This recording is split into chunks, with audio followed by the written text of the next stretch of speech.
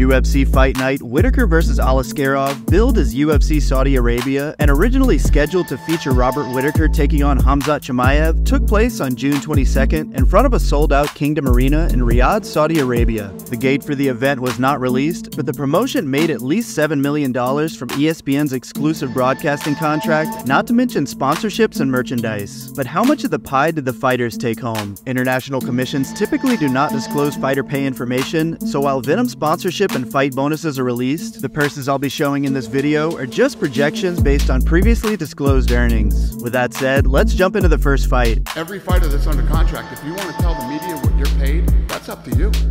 Kicking off the main card, Volkan Oezdemir made quick work of fellow light heavyweight contender Johnny Walker, scoring a knockdown with a left hook, and a few moments later, another with a right, and definitively ending the bout with a vicious uppercut that put Walker out cold. Oezdemir would take the KO victory just 2 minutes and 28 seconds into the first round. Walker earned $115,000 to show and $11,000 in Venom sponsorship, also known as Fight Week incentive, and took home $126,000.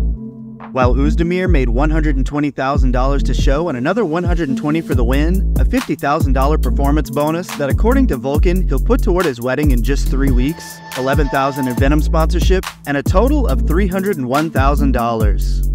In the second fight, Antonio Trocoli managed to neutralize some of Shara Magomedov's attack with his wrestling in the first round. Shara was able to open up his striking more in the second, and by the third, Trocoli looked slow and fatigued. Magomedov pounded his opponent's legs and upper body with kicks, and halfway through the round, delivered a combination capped off with a left hook that sat Trocoli down on the canvas, resulting in a TKO victory. Trocoli made $10,000 to show, and according to Dana White, also received a discretionary bonus for agreeing to the change of opponent. We know that these bonuses are usually in the range of $4,000 to $25,000, so without knowing for sure, I'll say he earned an extra $10,000, along with $4,000 in sponsorship pay, to put him somewhere in the $24,000 range. And the winner, Shara Magomedov, likely still on his rookie contract, would have taken in $12,000 to show and $12,000 for the win. He got a huge bump with a $50,000 bonus, along with $4,000 in sponsorship, and a total of $78,000.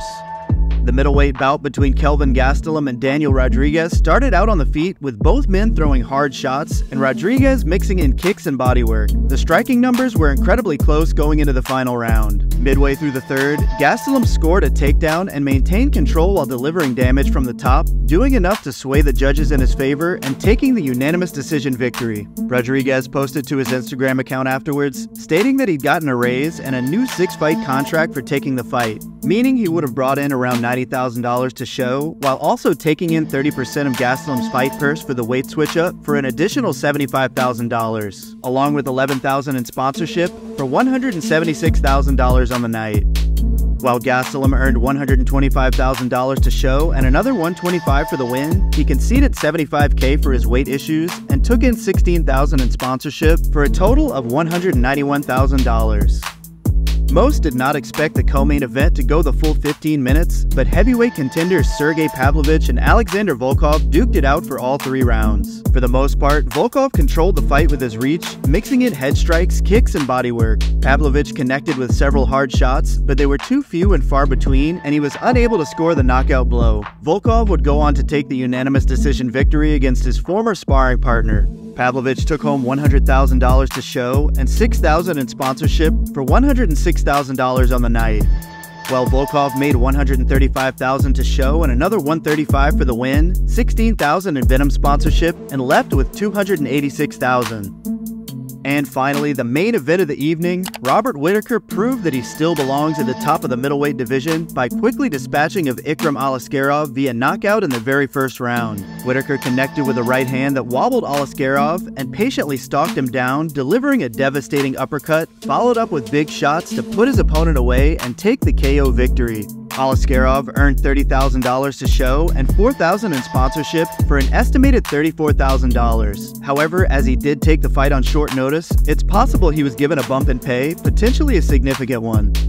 And the winner, Robert the Reaper Whittaker, took home $300,000 to show and $100,000 for the win, along with $21,000 in sponsorship and a well-earned $50,000 performance of the night bonus for the biggest paycheck of the night at $471,000. But as with Aliskerov, it's possible that Whittaker received a bump for taking the short notice fight, and as Rob had the most to lose by agreeing to the matchup, I'd say he more than likely did, potentially in the tens or hundreds of thousands.